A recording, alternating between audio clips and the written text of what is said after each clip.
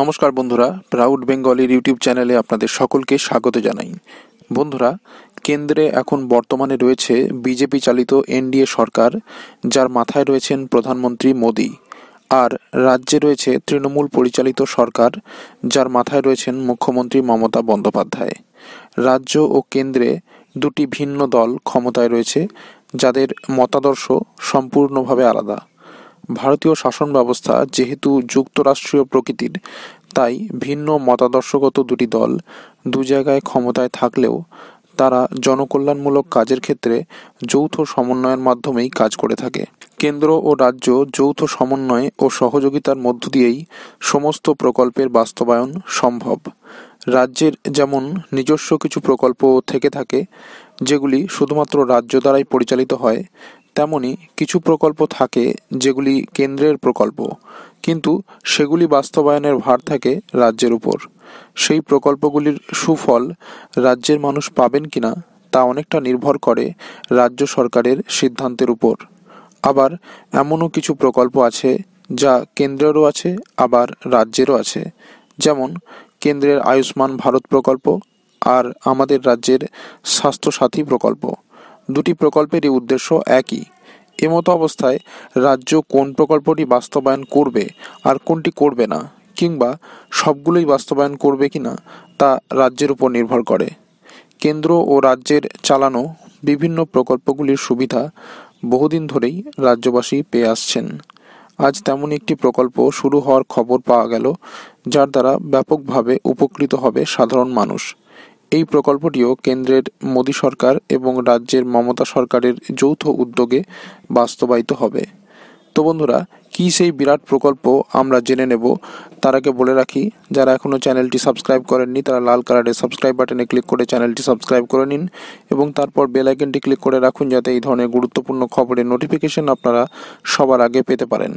আর বন্ধুরা, ভিডিওটি দেখার পর কমেন্ট বক্সে লিখে জানান কেন্দ্রের মোদী সরকার এবং রাজ্যের মমতা সরকারের কোন বিষয়গুলি আপনার সবচেয়ে ভালো লাগে এবং কেন। তো বন্ধুরা, এবার জেনে নেব খবরের শিরোনাম। শিরোনামে বলা হচ্ছে, মোদী ও মমতার উদ্যোগে উপকৃত হবেন রাজ্যবাসী। চলুন এবার পুরো খবরটা বিস্তারিতভাবে জেনে নেওয়া যাক।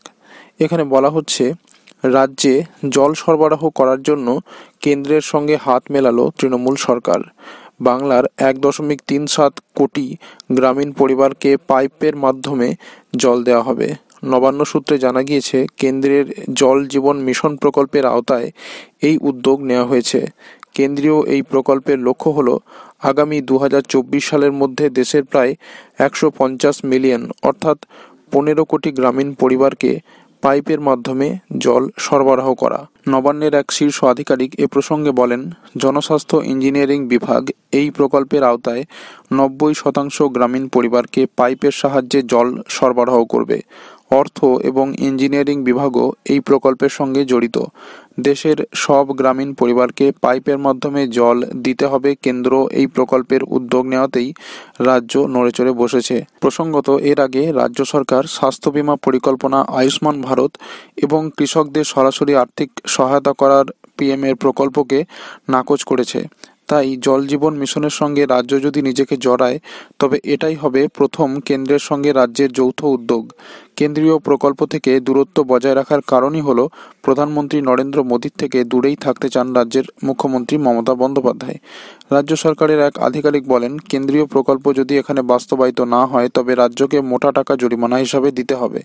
কেন্দ্রীয় খাদ্যনীতি অনুসারে সস্তার খাদ্যশস্য, স্বাস্থ্য বীমা ও কৃষকদের সরাসরি সুবিধা প্রদানের জন্য বার্ষিক প্রায় 12,000 কোটি টাকা ব্যয় হচ্ছে। কেন্দ্রের জল জীবন মিশনের সঙ্গে হাত মেলানো তাই রাজ্যের বুদ্ধিমানের কাজ হবে, কারণ গোটা প্রকল্পটি শেষ করতে প্রায় 2 কোটি টাকা ব্যয় হবে। রাজ্য সরকারের আর এক অংশের আধিকারিকদের মতে, সম্প্রতি দিল্লিতে নরেন্দ্র মোদী ও স্বরাষ্ট্রমন্ত্রী অমিত শাহের সঙ্গে বৈঠকের পরই কেন্দ্রীয় প্রকল্পগুলি নিয়ে নরম মনোভাব হয়েছে মুখ্যমন্ত্রীর। এক আধিকারিক বলেন, যদি মুখ্যমন্ত্রী কেন্দ্রের সঙ্গে হাত মিলিয়ে কাজ করতে চান তবে তা রাজ্যের জন্যই ফলদায়ক হবে। একটি যুক্তরাষ্ট্রীয় পরিকাঠামোতে এটা প্রয়োজনীয়। নবান্ন সূত্রে জানা গিয়েছে, দেশে 18 কোটি গ্রামীণ পরিবার রয়েছে এবং তার মধ্যে মাত্র 3.3 কোটি গ্রামীণ পরিবার পাইপের মাধ্যমে জল পাচ্ছে। এ রাজ্যে 1.37 কোটি গ্রামীণ পরিবার রয়েছে, যার মধ্যে 90% এখনও এই প্রকল্পের আওতায় আসেনি। এবছরের মে মাসে দ্বিতীয়বারের জন্য কেন্দ্রের ক্ষমতায় বিজেপি আসার পর জল জীবন মিশন প্রকল্পের সূচনা করা হয়। কিছু মাস আগে এই প্রকল্প নিয়ে বৈঠক হয় দিল্লিতে, যেখানে প্রত্যেকটি রাজ্যকে নিজ নিজ গ্রামের রূপরেখা দেওয়ার নির্দেশ দেওয়া হয়, যাতে কেন্দ্র তার লক্ষ্য পূরণ করতে পারে। কেন্দ্র ও রাজ্য সমানভাবে এই প্রকল্পে ব্যয় করবে। তো বন্ধুরা, এই ছিল খবরটি যদি আপনাদের গুরুত্বপূর্ণ মনে হয় তাহলে লাইক এবং শেয়ার করতে ভুলবেন না। আর অবশ্যই যাওয়ার আগে চ্যানেলটি সাবস্ক্রাইব করে নিন, লাল কালারের সাবস্ক্রাইব বাটনে ক্লিক করে, এবং তারপর বেল আইকনটি ক্লিক করে রাখুন, যাতে এই ধরনের গুরুত্বপূর্ণ খবরের নোটিফিকেশন আপনারা সবার আগে পেতে পারেন।